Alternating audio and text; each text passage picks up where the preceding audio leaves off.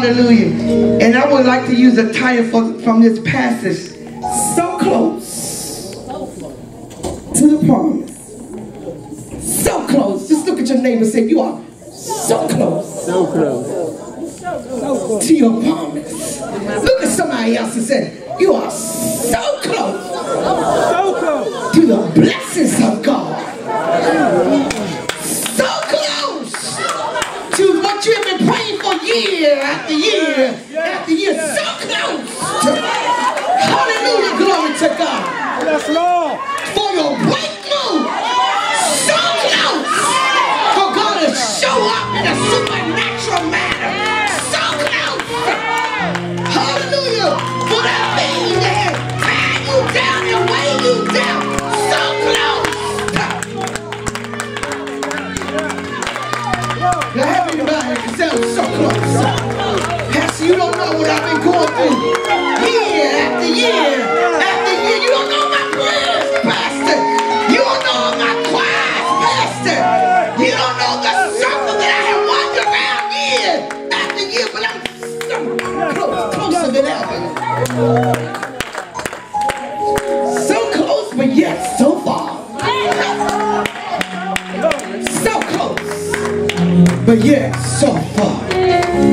Glory to God. I give God the honor and the praise. And just look at somebody else and say, don't miss out what God had predestined for you.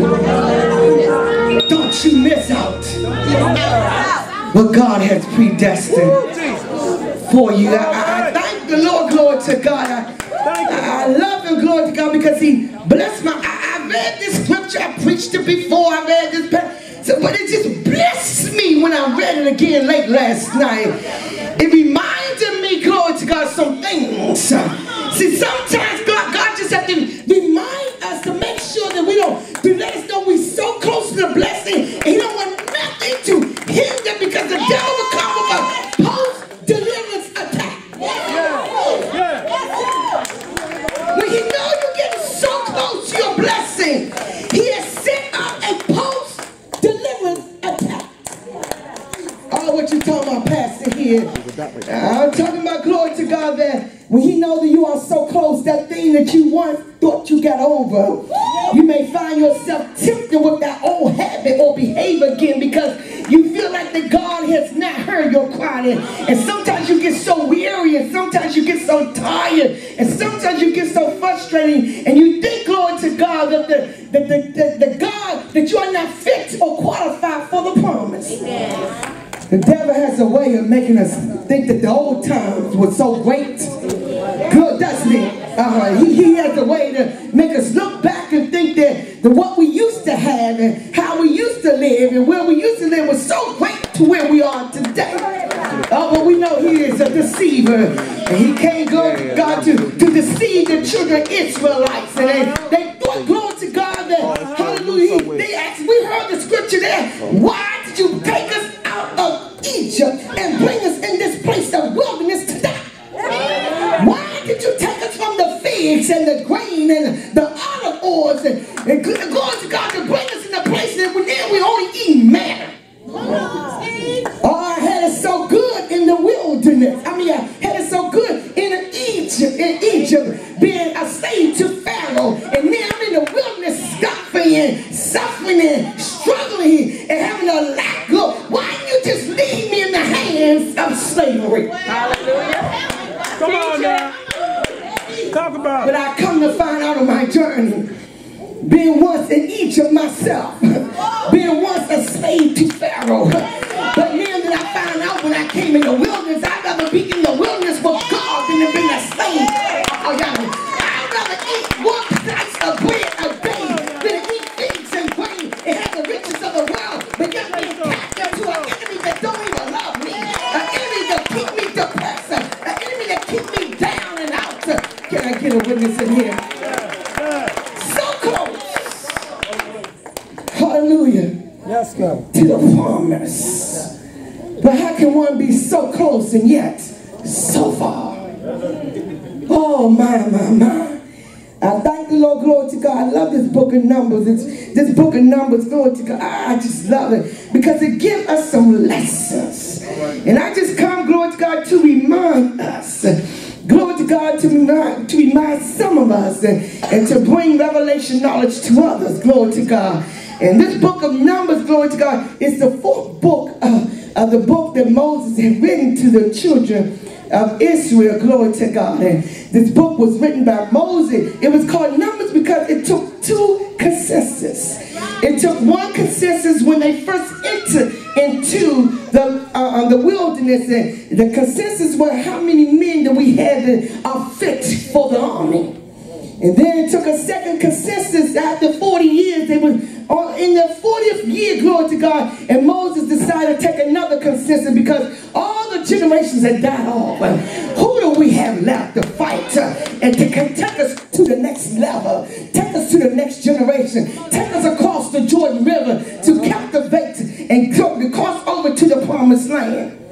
And we come to find out that during the 40 years, the actual number began with 6,439 men. And it ended with 6,001 men. So they got rid of at least, glory to God, 300,000, glory to God, during that time. But the overall message of the book of Numbers is the tragedy of unbelief. The journey from Egypt to the promised land should have taken them no more than 40 days. Some commentators said it should have taken them 11 days. It was really an 11-day journey. That's right. But 40 days at the most. But instead it took the people 40 years. The delay was because of their unbelief.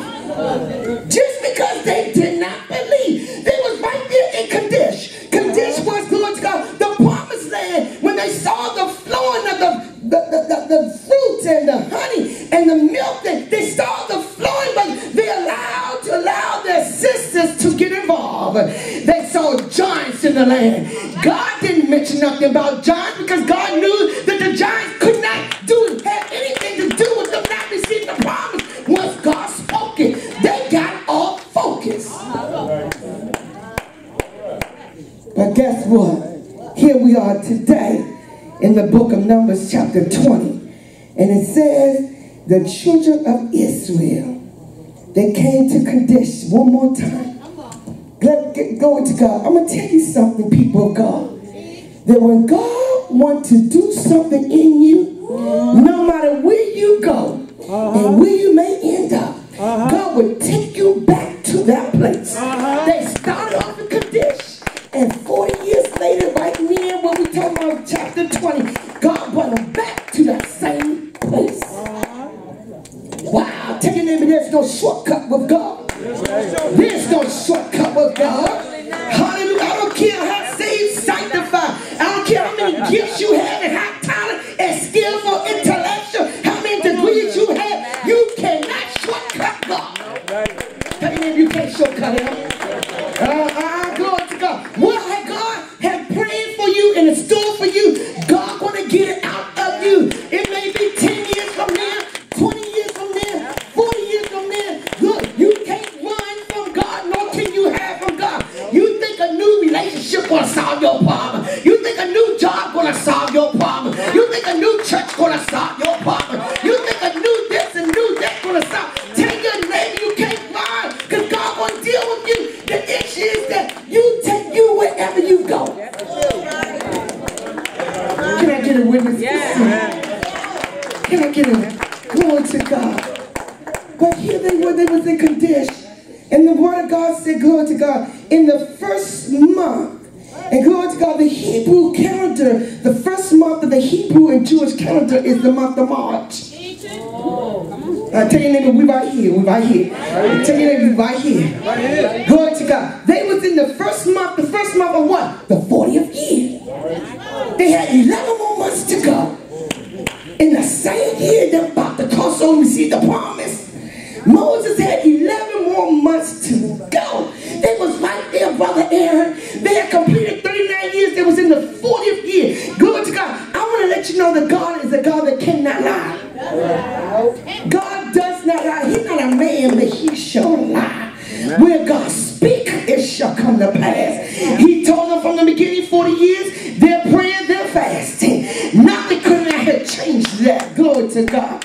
Hallelujah. So there's a time when God has allowed on his calendar that we're going to be in a specific situation. Glory to God. So here we are, glory to God, in this time frame. Do you feel that you are stuck one more time at that same place that you felt that you, glory to God, you began with God? Do you feel like that God put you back at that place again in our will? Anybody just be honest and truthful? Anybody ever say to God, how did I get here again? I thought I got over this. I thought you delivered me. I thought I would never see this place again. How did I get here again? At this place, Lord God, of helpless and hopeless and isolated and loneliness, a place that I feel uncomfortable again. How did I get here again? Amen. Do you feel trapped between where you are and where you want to be? And you ask yourself, will I ever get out of here? Will things will ever change in my life?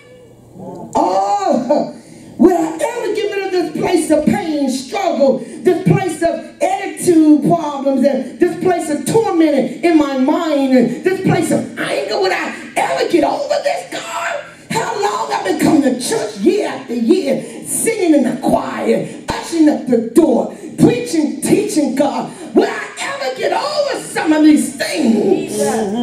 Anybody ever ask God that? Say so. Hallelujah, glory to God. I believe that recovery or deliverance cannot happen until we are willing to look at ourselves in the mirror and say, I'm a mess. I'm going to go, I need some work in me. I really believe in my heart, Sister Diane, that we cannot go to the next level and go to God and get to the promised land and the blessing that God has in store for us until we look in the mirror at ourselves. Tell your neighbor, glory to God, there's some things that will hinder you. We all should have a little kit. It's an emergency kit. Hallelujah, glory to God. I truly believe, glory to God, if we will stop.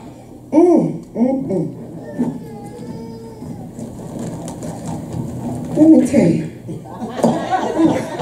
Hold on, come on, see.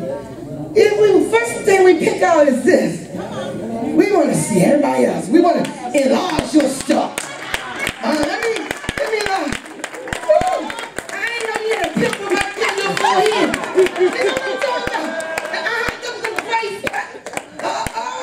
I ain't know you that old. You know what I'm talking about? The first thing we want to do is bring out the magnifying glass. We will never get to our blessings, get to the promises with the magnifying glass. I can't do this because she treated me like that. I can't accomplish that because he act like that. You know what I'm saying? We want to magnify everybody else's stuff. Tell your neighbor, get it out my face. Get the magnifying glass out my face. Stop looking at it. But what it does, glory to God, it just so, glory to God, see your issue. It enlarges your issue. Your issue really not what it seems to be to me. I enlarged it with my magnifying glass. Tell your neighbor, stop it. Stop it, glory to God. What we put it away. Okay, overseer, I put it away. He told me put it away. Thank you, Jesus. Glory to God. But what we need is a mirror. When we decide to look at us, oh my goodness. Oh my, I don't have time. See, before I could be healed, before I could be delivered, before God can, that I could recover from some things in my life, some issues. Tell your neighbor, you got an issue. We all have issues. I don't care how saved, I don't care what your positions are in the church, from the pastor to everybody else.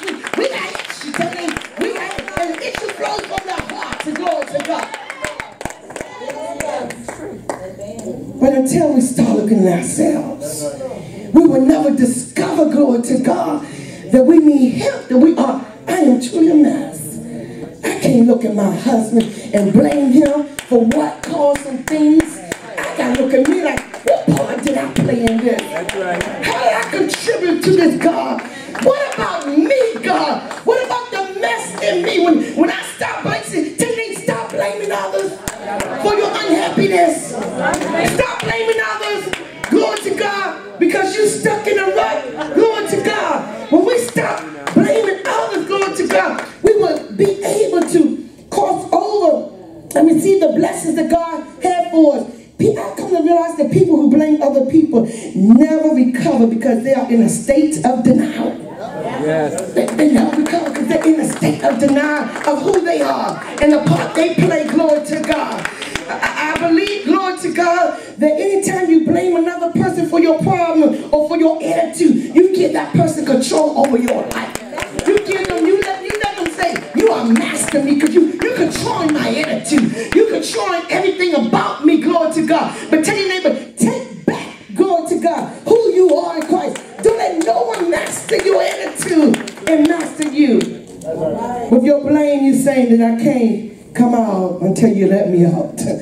I can't succeed until you allow me to succeed. I can't move forward in my life until you give me the green light. When you blame someone, you say, I can't be happy until you make me happy. What human being will get another human being that much control over their life? Tell your neighbor, you're not my creator. You didn't die for me.